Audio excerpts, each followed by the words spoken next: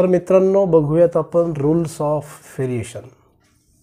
Lecture second, differentiation, rules of derivatives. First rule आहे डेरिव्हेटिव्हचा. If the function y is equal to the u plus minus v, where u and v are the functions of x जर असतील आणि आपण त्याचा जर derivative जर काढलात differentiation with respect to the x, if the y is equal to the u plus minus v आणि याचा जर डेरिव्हेटिव्ह जर काढला आपण तर याचा रूल असा सांगतो आपल्याला, differentiation with respect to the y is ddx of u plus or minus dv divided by the dx. Second rule आपल्याला असं सांगत असतो, second rule of the derivatives is the function y is equal to the u into the v.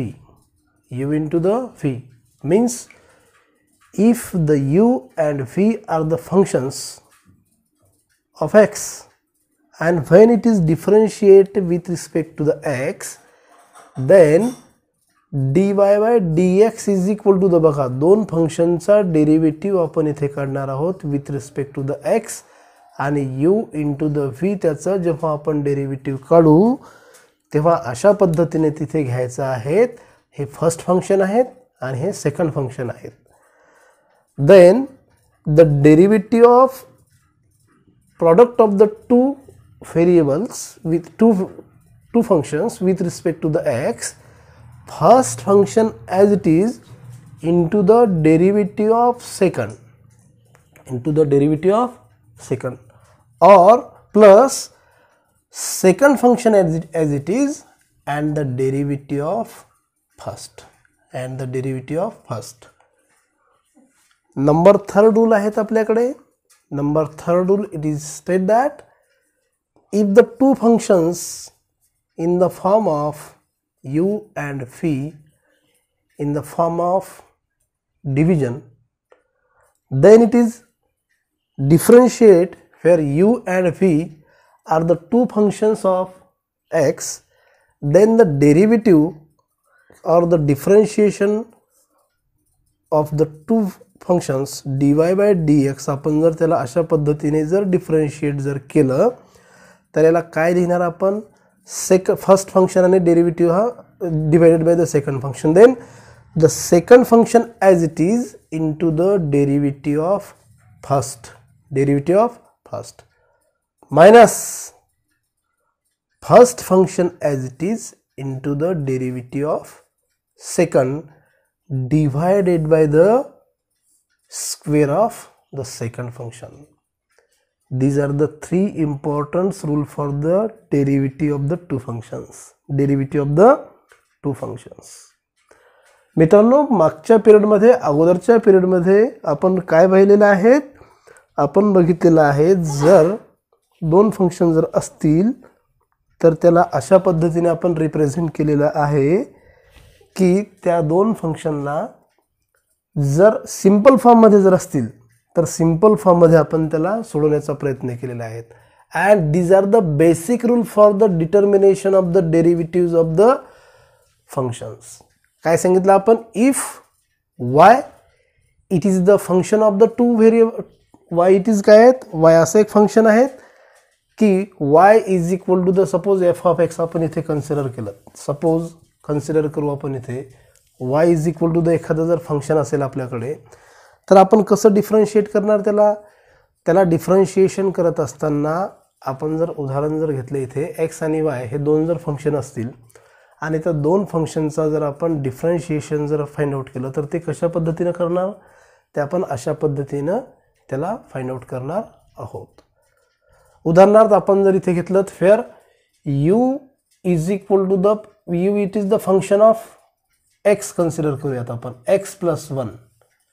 Similarly and v it is the function of x, that is x plus x square plus 1 असा आहेत आपण गृहीत धरूयात. To find the functions आपण जर त्याचा जर derivative किंवा plus मायनसमध्ये जर त्याला जर घेतलं तर कसं सोडवणार त्याला आपण differentiation with respect to the two find the two functions आपण त्याला जर अशा पद्धतीने जर फाइंड आउट केलं प्लस मायनस फी जर त्याचा जर डेरिव्हेटिव्ह फॉर्म जर घेतला आपण तर डिफरन्शिएशन केल्याच्या नंतर D D x of then the taking the derivative on the both side you plus minus fee is equal to the u is nothing but u काय आहेत आपल्याकडे u it is the function of x that is x plus 1 किंवा आपण याला separate पहिले काय करूयात plus त्याला प्लस फॉर्ममध्येच घेऊयात. ॲडिशन्स जर काढली आपण तर त्याला ॲडिशन्स कशा पद्धतीने लिहिणार तिथे u plus derivative of the second function. Similarly we can represent here the f dash of x also represent आपण त्याला f डॅश सुद्धा म्हणू शकतो. That is du by dx is nothing but it is the x plus 1 plus derivative of phi with respect to the x that is x square plus 1 अशा पद्धतीने त्याला आपण represent करत असतो. मग इथे आपण डेरिव्हेटिव्ह जर काढला तर इथे डेरिव्हेटिव्ह किती राहील बाळांनो इथे डेरिव्हेटिव्ह राहील या जर दोन फंक्शनचा जर घेतला आपण तर dx divided by the dx and constant of the function इथे राहील आपलं 0 अशा प्रकारचा डेरिव्हेटिव्ह इथे राहील प्लस डेरिव्हेटिव्ह ऑफ जर आपण याचा जर डेरिव्हेटिव्ह जर काढला तर हा डेरिव्हेटिव्ह कसा राहील D D x of x square आणि याचा डेरिव्हेटिव्ह पुन्हा इथे काय राहील प्लस राहील. Therefore the derivative of the two function जर आपण इथे जर घेतला तर इथे राहील 1 प्लस इथे जर घेतला तर काय राहील हा ट्वाइस एक्स बरोबर आहेत. म्हणजे टोटल जर आपण दोघांना जर कंबाईन केलं तर F dash of x is equal to the काय रिप्रेझेंट करता येईल आपल्याला F dash of x is equal to the 2x plus 1. In this way we can use this formula or the rules for determination of the two functions with respect to the x. Now friends we are going toward the second topic is known as the derivative of the composite function. Derivative of the composite function. बघा derivative of the composite function आपण कशाला सांगितलेले आहेत किंवा derivative of composite function आपण पहिले त्याचा rule बघूया. डेरिव्हेटिव्ह ऑफ कंपोजिट फंक्शनचा रूल कसा असतो if the two functions R present आपल्याकडे जर दोन फंक्शन जर असतील आणि त्या दोन फंक्शन्सला आपण काय रिप्रेझेंट केलेलं आहेत दोन फंक्शन्स आपण कन्सिडर करूयात. If y is equal to the हा थेरमच आहेत मित्रांनो हा थेरम आहेत आपल्या चॅप्टर मधला theorem first and it is state that if y is equal to the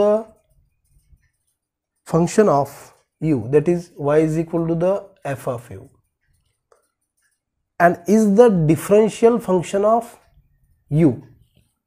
It is the y is equal to the f of u and where it is the function of differentiable function of u and the u is equal to the consider करूया आपण g of x is equal to the g of x. It is the differential function of x then such that y is equal to the f of g of x f of g of x आपण असं म्हणूयात त्याला and then it is the function of x and then it is represented as dy by dx is equal to the du by it is represented as dy by du into the du by dx. काय सांगत आहोत मित्रांनो आपण इथे आपण असं सांगितलेलं आहे if the y is equal to the f of u y is equal to the f of u and it is the function of u this function of u differentiable function of u and u it is the function of g of x means u it is the function of differentiable function of x then the y is equal to the f of g of x such that then represent as the dy by dx is equal to the dy by du into the du by dx. हा आपल्याला जो theorem आहे, important theorem, हा composite फंक्शनसाठी वापरत असतो आपण. हा कशासाठी वापरत असतो आपण? कंपोजिट फंक्शनसाठी हा डेरिव्हेटिव्ह आपण वापरणार आहोत. आणि आपल्याला हा रूल्स नेहमीसाठीच लक्षात ठेवायचा आहे. आणि इथून जर आपण असं जर कन्सिडर केलं, सपोज याचाच अर्थ काय आहे की हे कंपोजिट ऑफ कंपोजिट फंक्शन, मी काय सांगितलं तुम्हाला, it is the composite function. Composite function कशाला म्हटलेलं आहे आपण? गुंतागुंतीचे, बरोबर आहे. इथे y काय दिलेले आहेत? It is the differential function of u, and u काय आहेत? It is the differential function of x. Then मग u मध्ये x आहेत, बरोबर आहेत. y is equal to u आहेत, u मध्ये x आहेत, म्हणून आपण काय म्हणूयात? y मध्येच x आहेत, बरोबर आहे की नाही? y मध्येच काय आहेत? x आहेत. Therefore y is equal to the g of f of g of x, and then use the rule, that is dy by dx is equal to the dy by du. Now friends,